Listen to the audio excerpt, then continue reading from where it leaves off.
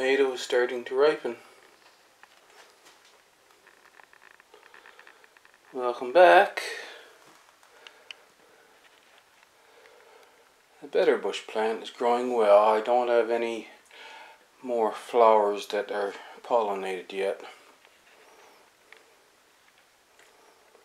Not a lot of things new, but give you an update on how things are going.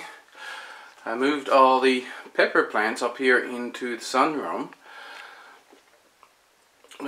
So now we've got 5 here, and then we have the other 2, 4, 6.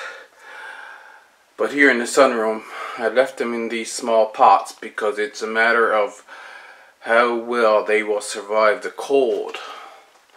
Is what I'm interested in.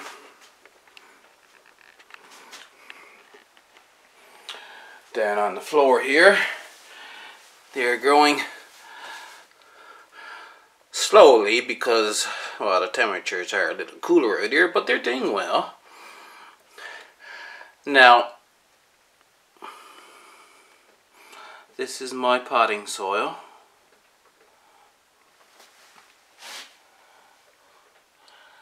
And this is the store-bought potting soil. There is a difference, and it seems that in the store-bought potting soil the leaves are a little rougher. We're still waiting to see, and we'll watch them as they grow.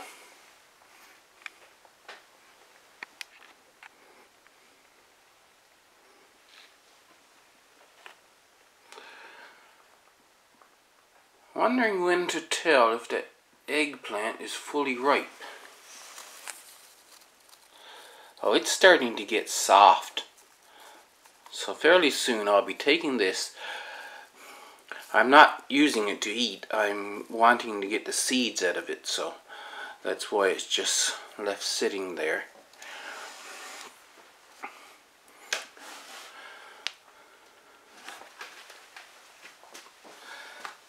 And these are 3 fat and sassy peppers, as you know, that were in the store-bought potting mix. I have to check and see if these are supposed to turn color or not. That, I think, is the shape that they're supposed to grow in. Hence the reason fat and sassy.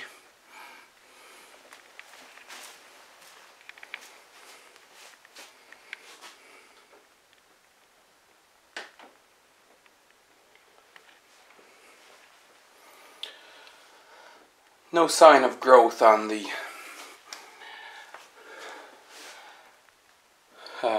cuttings that I have put in here.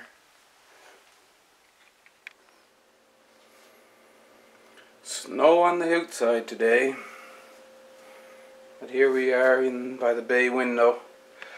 I had to cut back the sweet marjoram and rosemary again. And here are the pepper plants, the 2 unknowns. And then we'll swing around all the way over here to the 2 that we know are chocolate peppers. They haven't grown very much.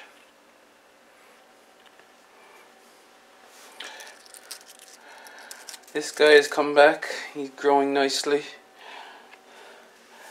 The garlic chives, I've cut around them again. This green lemon thyme, he seems to be coming along really nicely.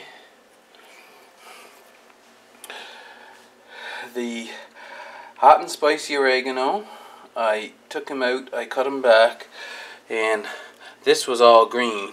I trimmed the roots as well and just repotted it, and it died, so I guess I don't have an hot and spicy oregano now. I'll soon be replacing the basil that's here. And this is the other oregano. Which oregano is this? Shiitake oregano. He's doing nicely.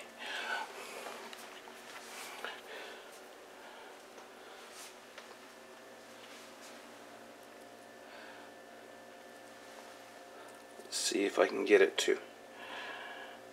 And here's the peppers on the pepper of unknown variety.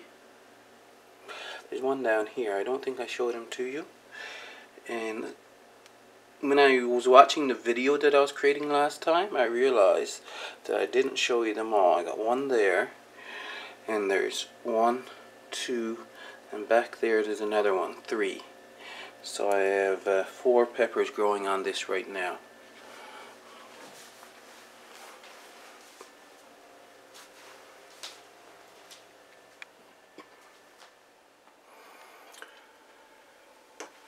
The kale is coming along.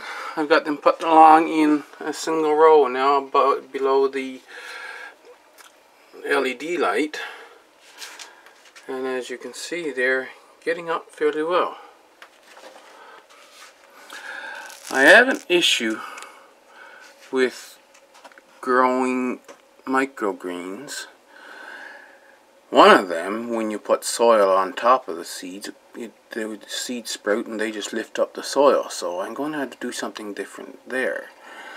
But if you look, you see all the fungal hyphae that's growing over the soil. That's a problem I'm having here.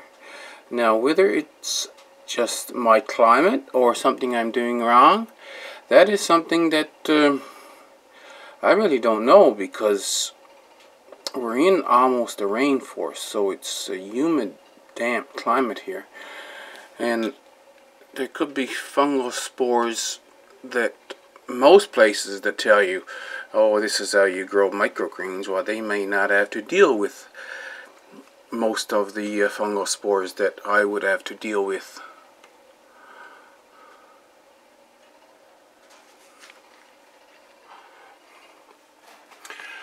I took the dome off of the tray in here and put it under the lights to give it more light, because as you can see, those the second and third row there, they're growing up tall and leggy.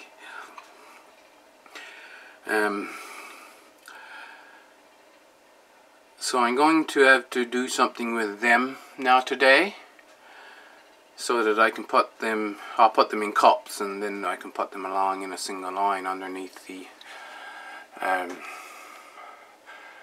fluorescent lights, the LED strip.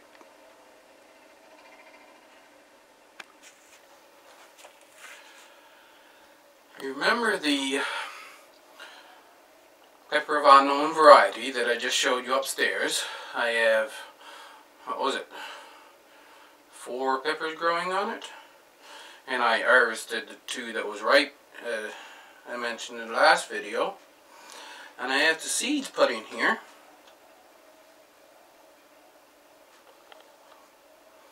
I put in 10 seeds, and that was November the 25th, so 6 days ago. And all but one has germinated. So this is the only one that didn't germinate so far, and he might yet. I have a couple sisters to send some seeds to. Now, Apache is an hybrid, so this is this child of an hybrid. If I will get a similar plant again, we don't know, but I should get a hot pepper. That we'll find out when they produce, of course. I have the last line here now in this tray made ready to put them in. I'm going to plant them in and grow them out, and we will see.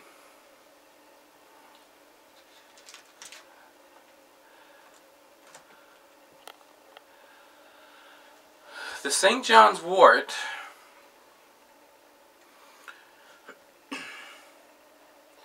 I don't know how long. I've got only one plant to grow from the seeds I bought from that company.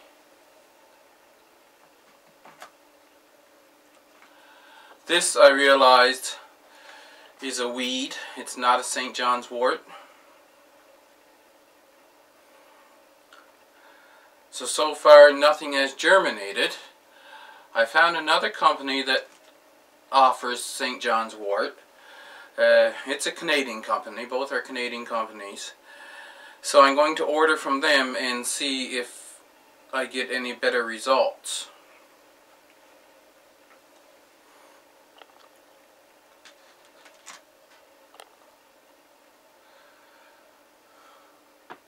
I have to check my memory. Where did I put that? It's right here. So those two rows with the long leggy seedlings, that's winter savory and summer savory. I'm going to put them over into cups.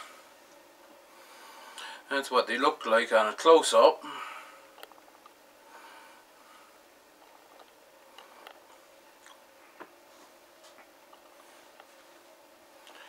And I'm going to use the toilet paper roll thing again. My last time I did this, I just took the toilet paper roll, as you know, and I put it down and I dropped the seedling down in the toilet paper roll. But it quickly soaked. So this one I have pre-soaked in linseed oil. So hopefully it won't soak and fall apart on me.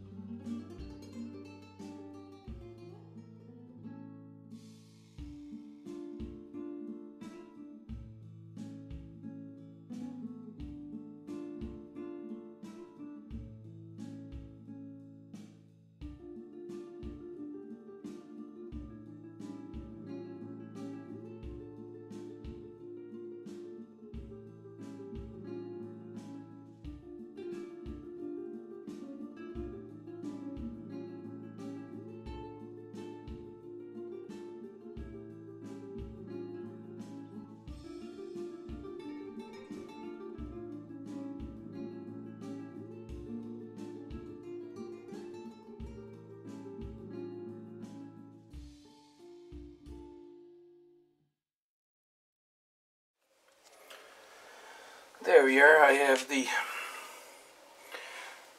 summer savory put in closer to the wall.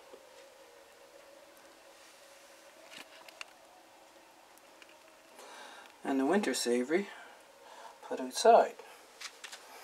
I will lower these lights now down just a couple inches from the savory, and they should grow much better than they were growing before. I don't have a great lighting system because I have those two strips there and that one here, and then the light bulbs. What I'm thinking is that I can put two more strips in here when I get the money to collect them, and then I'll have a very good lighting system that I can put the trays, the 1 foot by 2 foot trays, right underneath. While I'm down here, one of the modifications I had to make, that brace in there, so I had to put that one there the last couple of days because I noticed that the shelf was tilted forward and bowed down in the center, as well as this trough for water. So I had to do a little bit of modification and put an extra brace in so it wouldn't sag in the center.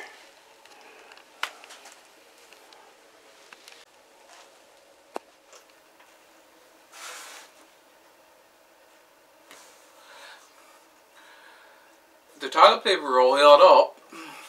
It's a little soft on the end there, but it was 12 plantings. The next time I go to plant, of course, it'll be all dried out again. So the soaking in linseed oil was successful. And that's the news I have for now. Thank you for watching, and I'll see you in the next video.